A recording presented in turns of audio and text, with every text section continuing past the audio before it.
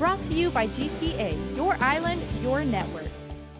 The tense moments came as the governor was winding down his plea for support of his proposal for a 50% increase in the BPT in the face of a $70 million revenue loss this fiscal year.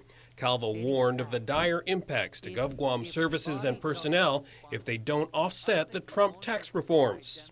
If you're going to allow me that responsibility for signing someone's layoff, I'm looking at every one of you straight in the eye and say, resign.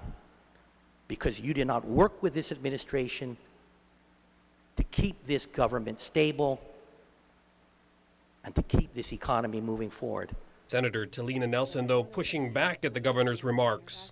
We are working, and we are working very hard to find other solutions. But I ask that you come before this body without harassing us.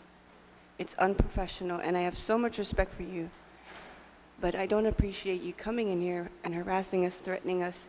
If we don't vote your way, that you're going to call for our resignation. If you believe it's harassment, then I will tell you this. I want you to be with me when I lay the people off.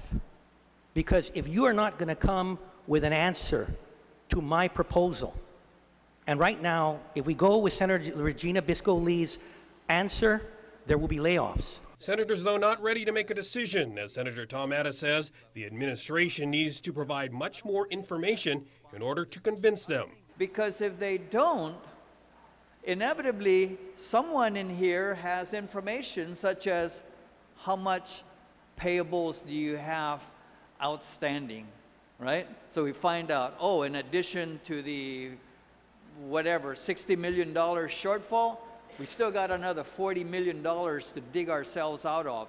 And so those are the sort of things that they've got to put on the table and take away whatever doubt we may have. For Guam's News Network, I'm Nestor Lecanto. Brought to you by GTA, your island, your network.